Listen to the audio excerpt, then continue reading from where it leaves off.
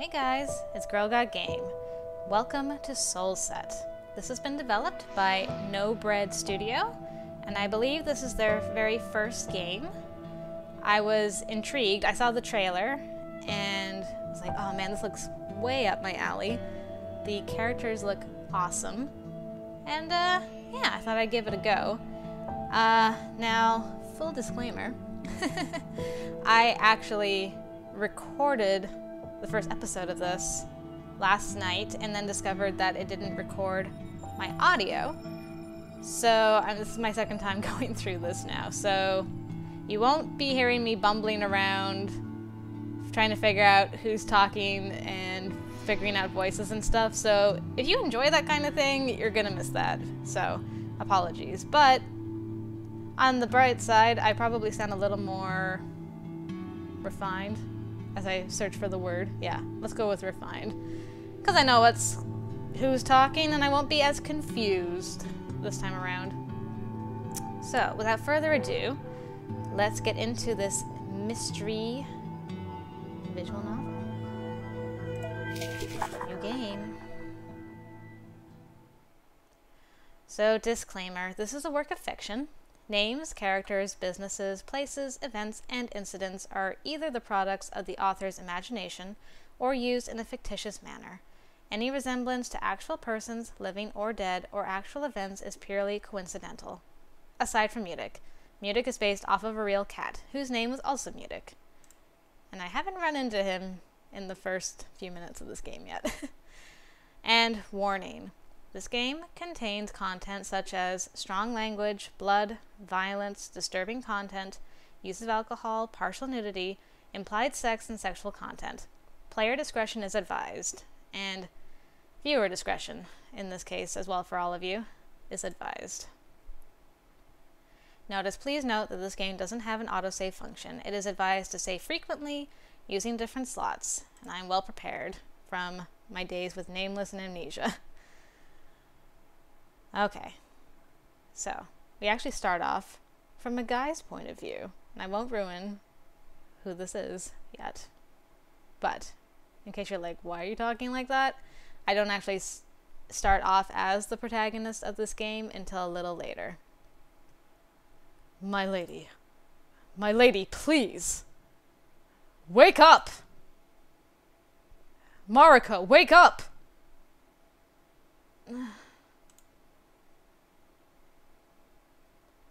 There's our protagonist, Mariko. Severely injured. Thank the heavens, she's alive. Mariko, can you move?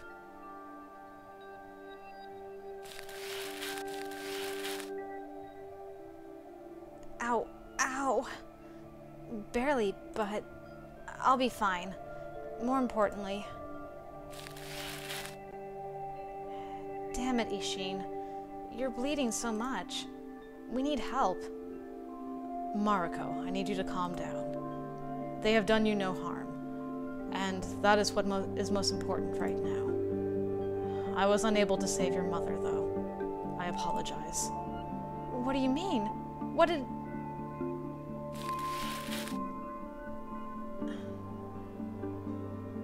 Where did we end up, even?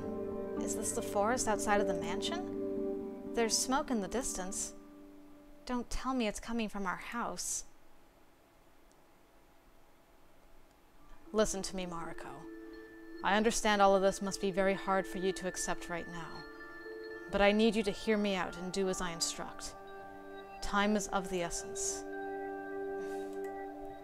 You're not going to die, right? You're a big, strong dragon. You kept me safe all those years. And I don't know yet what the relationship is between Mariko and this dragon. I don't know if they're companions, if he's a protector of some kind,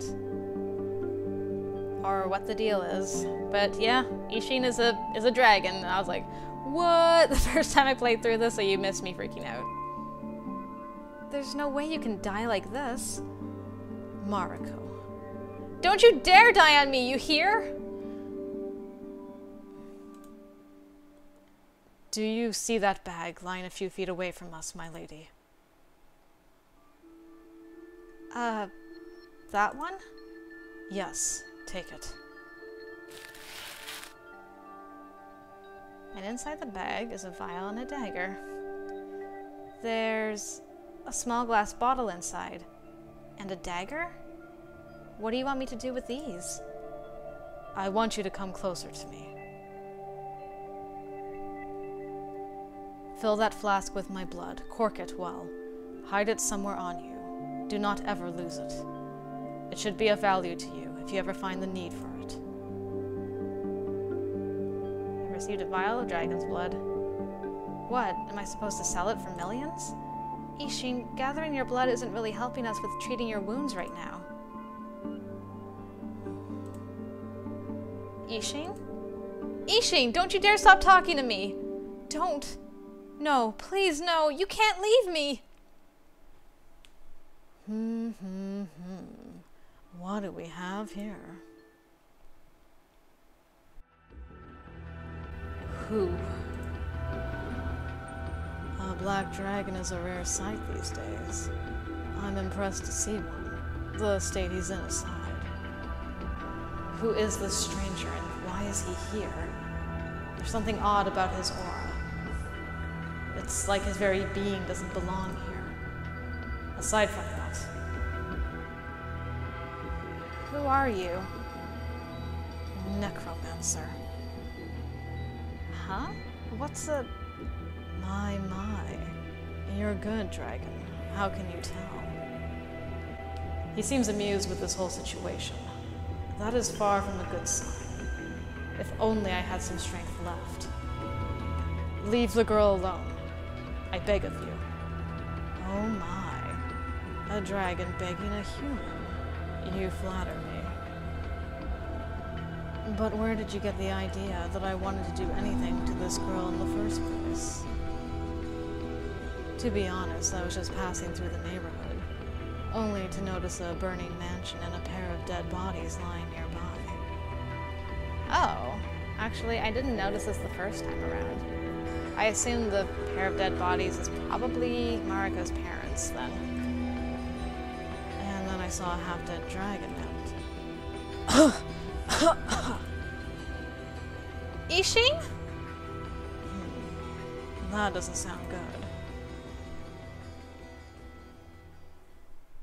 We were trying to get away from someone. And voices changed, so we have changed now to our main protagonist. Foreknowledge! Where am I? Is this some kind of cave? There's a campfire burning nearby, and the person we had met earlier is sitting right beside it. This guy, who I was like, oh, you're gonna be the first one we do. But then I did some research afterwards and was like, nope. Even though he's on the title screen, he's actually, like, way down the line. We can't do him for a while. Oh, that is one thing I forgot to actually mention in the prelude. I'm just gonna take a little segue here. This game operates off of clues.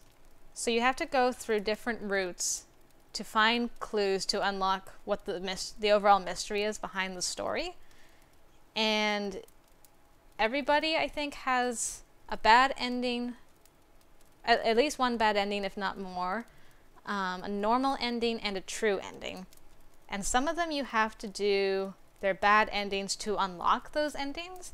And I don't know which characters that's necessary for, so I'm just going to go off of the premise of trying to actually get everyone's bad ending first before moving on to a normal and then a true ending.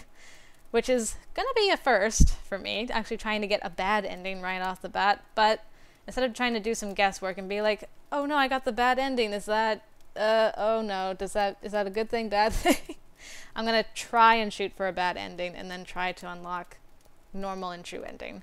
But I can't do that for this guy just yet because he is locked behind a lot of clues as far as I've been able to tell. So, okay. Back to the story. Brrr. You're finally awake. Where Where are we? Where's Ishin? You should know that better than I do. Well, maybe he's still tired from the ride. Don't worry, he'll answer to you eventually. You mean he's... Inside of you, yes. His soul, that is. Truly? I don't feel any different as far as I can tell. I can only take this man's word for it. What are the odds that he's lying to me? Hungry? You might want to eat something after that little ordeal. You've been out for a while. I won't argue. I'm actually starving. Though I am smart enough to know that one shouldn't be taking candy from strangers. Even if it's bread. Bread candy? I think I'll take my chances. After all, if it wasn't for this person... I mean, he could have killed you any number of times already. Say, mister, how did you do that anyway? You must be some kind of powerful magician. Who knows? Maybe I am. Would you teach me how to do it? My, kids these days. It would take years of practice, sweetheart. Well, that's a bit of a deal breaker. I can't possibly imagine this person staying by my side for that long. Or staying by my side at all, for that matter. I need to figure out what to do now. The mansion was up in flames, and from what Ishin said, my mother didn't make it. And from what this guy said, it sounds like my father didn't make it either. But maybe someone else survived. I need to go back. I remember there were caves in the vicinity of our house, so we're probably in one of them. We can't be that far away from the mansion. Who are you, anyway? When asking someone's name, shouldn't you give yours first? Ah. My name is Mariko Blerno.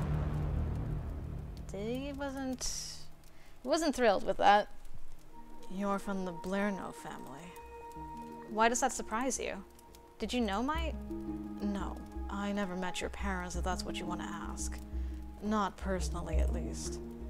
I just heard some stories. Stories? It hardly matters right now. I'm Feather Felenche. It's nice to meet you, Mariko. Feather. We've met Feather. Now this part, I'm not sure of, and you'll see why in a second. I'm not entirely sure who is saying this, but I'm gonna go off of the assumption it's this new character that we're about to meet, and who also happens to be the first route we're going to do, now that I know that Feather is locked for a while. Mariko? Hey, Mariko. Are you alright? Feather? Nope, not Feather. As you can see, new guy. No, you're not... What the... Gods, my head feels like someone had stuffed it with bricks and cotton. Is this how a bad case of a hangover feels like? I can barely concentrate. And whoever this guy is, I don't recognize him. But he knows our name. Who are you? How do you know my name? Do I know you? You don't remember either, huh? What is that supposed to mean? Okay, where do I start? We got thrown in here, for some reason. It seems nobody can remember anything. Nobody? There are other people here besides us. Other people? Wait, where is here exactly? Beats me. I'm as confused as you are. I'm not inside of the cave anymore. Though it still feels like I've been in it barely a minute ago. No, that doesn't feel right. My earlier encounter with Feather feels like some kind of distant memory, or even a dream perhaps. Which is it? I can't tell whether it was even a real occurrence or not. This looks like an alchemist's workshop, if I ever saw one. The air around here is heavy. There's dust everywhere, but the tables look like they have been used just recently. Are we in some kind of underground laboratory? None of this makes sense to me. Okay, baby steps. What's the last thing you remember?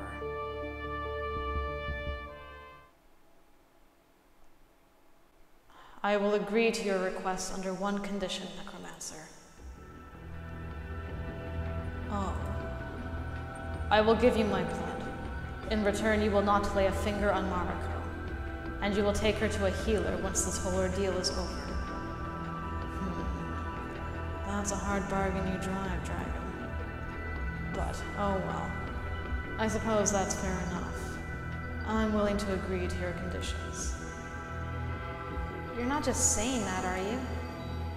Of course not. Sincerity is not one of your strong points, is it, lad? Oh, but I am completely sincere. Is there anything else you feel like pointing out? Or can we finally stop waiting for you to bleed to death? Savage. I remember that we were attacked. You were attacked? By whom? I don't know. We made our escape, but Ishin was wounded. Ishin? A companion of mine. Oh. Perhaps he's also here then. No, that would be impossible. He didn't make it. Ah, I'm sorry to hear that. And then I was inside of a cave with... Cave? Shit. Why can't I seem to remember anything else? My childhood, my parents, anything regarding my life. What the hell? I can't remember any of it. Mariko Blurno. That's my name. But who am I and how did I get here? It's all a blank. Why can't I seem to recall anything else? My head. I don't... That bad, huh? Take it easy then. Maybe we're under the influence of some kind of spell. A bunch of people losing their memories at the same time isn't exactly something that could be considered normal. You don't remember anything either? Nope. It's a little scary, to be honest. And I was like, hella suspicious of this guy, because I'm like, you knew our name and then distracted us with a whole bunch of questions and factoids. And then conveniently, like, I don't remember anything, although I know you for some reason. But hey, at least we're not alone on this shaky boat. Whether that's a good or a bad thing. Two minds are always better than one, right? Maybe we can figure things out together. And I'm like, well, if I'm gonna do your route, I guess, but I am super suspicious of this guy. I suppose. Working with someone I don't know, though. I'm not sure how to feel about the idea. Can I trust this person? My instincts are telling me to be wary. Who are you? Ah, manners. My name is Mariko. And I'm like, that is really similar to Mariko. I'm like, did you just make this up because you're like, what would be like a male version of Mariko? Oh, I'll just drop an I and put a C instead of a K and heyo, my name is Mariko. And that's the only thing I recall about myself, it seems. Mariko. Yeah? Is something wrong with it? Somehow, the name sounds familiar to me, though I'm clueless as to why. Could it be that we've met before? Or that it sounds oddly similar to our own name? No, it's nothing. Well, it's nice to meet you, even if I'd prefer for us to meet under brighter circumstances than this. How do you feel aside from the confusion? Are you hurt anywhere? Do you think you can stand? I think so. Guess it would be rude to dismiss an offered hand. Let's not do a repeat of the Damien incident. I'm actually eager to get back on my feet. The floor is hard and cold and definitely not a pleasant place to keep sitting on. Wait. Whoa! What in heaven's name is this? Is that supposed to be jewelry? Memories gone missing or not, someone should honestly reconsider their fashion choices.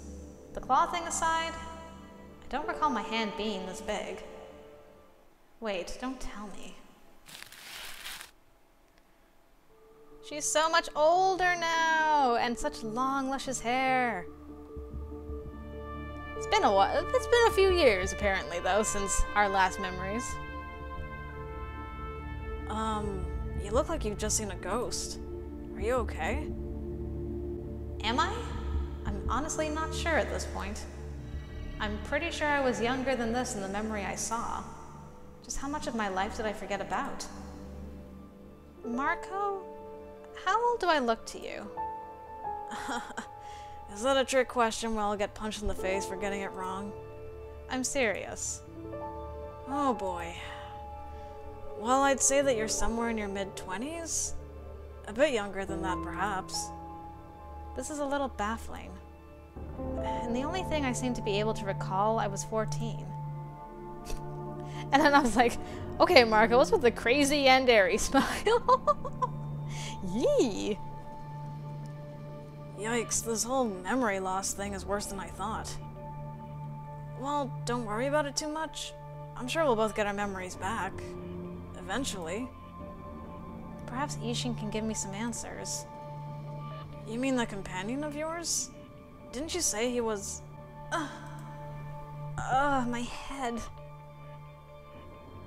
And down she goes. Whoa, hey!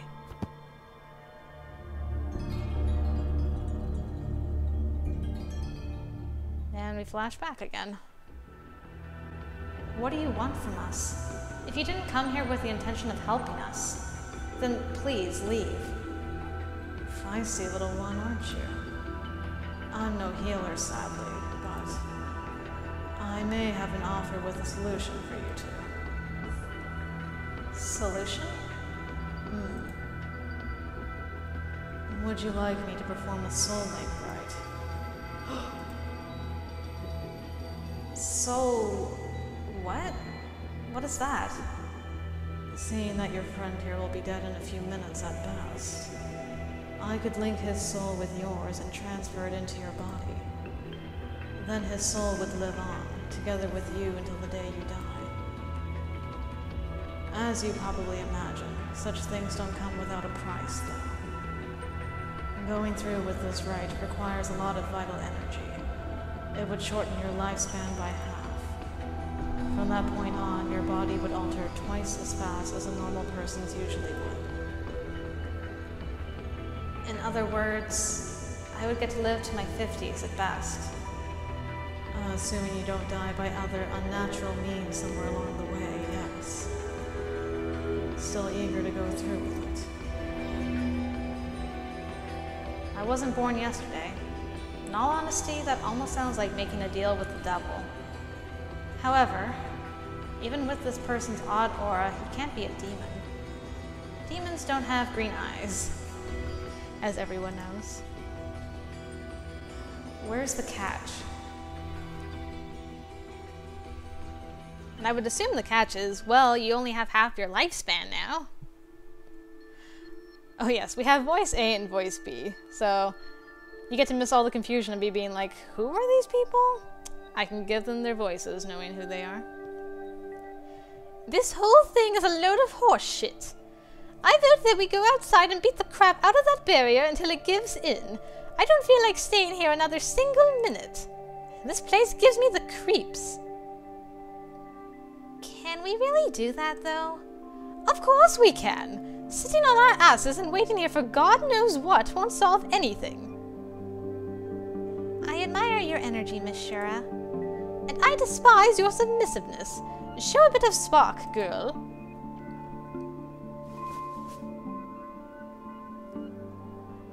Oh, that's a relief. It seems like Miss Mariko is finally awake.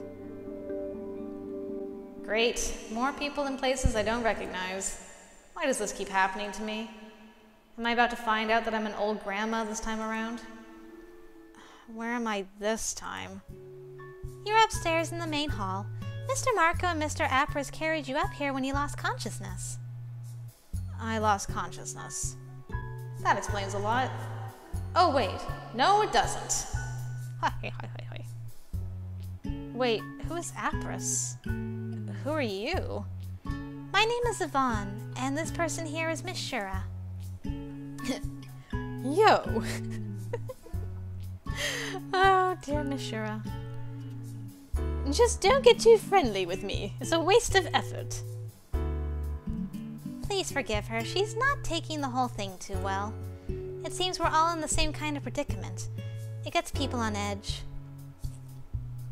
You mean that you don't remember anything either, and you have no idea why we're here? That's right. So where is Mariko? And this Apris? Mr. Mariko went down to the basement to investigate it further. Mr. Apris went out to the courtyard to see if there's any other way out of here. We decided to stay here and watch over you just to be on the safe side. Okay. Wait, what do you mean by another way out? Well, someone set up a stupid magical barrier around the whole place. Can you believe that? We're trapped in here like some rats. Whoever thought this was a good idea is getting a punch in the face from yours truly. And here's Mr. Apris. Oh, Mr. Apris, you're back. It's no use. The barrier is a sphere. There's no getting out of here until we dissolve or break it somehow. So we're inside of this stupid bubble. Great. Did you try kicking it? I did, actually. It didn't budge. Well, if it's no use, then it's no use. Oh, Mr. Apris, this is Miss Mariko. She just woke up. Miss Mariko, this is Mr. Apris. Hey. You good? The kid said you almost hit your head when you fell. This is what I picked. I'm fine, I think. More importantly, hey, I might need some help here. I found another one. Another one? Seriously? Just how many unlucky people ended up here? Wait here. And here we find the last person of our team. Oh dear, what happened to her? I found her like this at the end of the corridor. I treated her wounds for what it was worth. She's unconscious, but alive. Is there anything we can do to help her? For now, our best bet is letting her rest. Even if it turned out that one of us can use healing spells, we'd need to have our memories intact to be of any use in that regard. You think one of us might be able to cast healing spells? The possibility's always there, isn't it? I don't know, Mariko. I feel like you know something.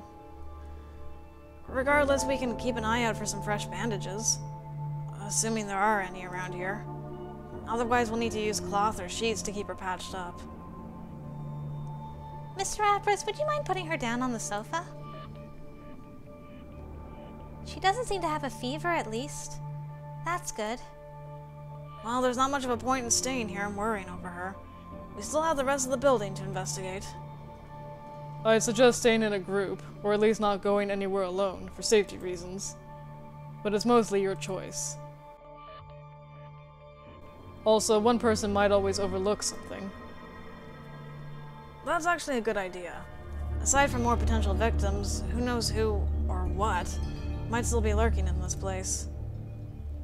And nobody would be tempted to pull any suspicious shit behind everybody's backs, while having someone to watch over them at all times while we're at it. That too.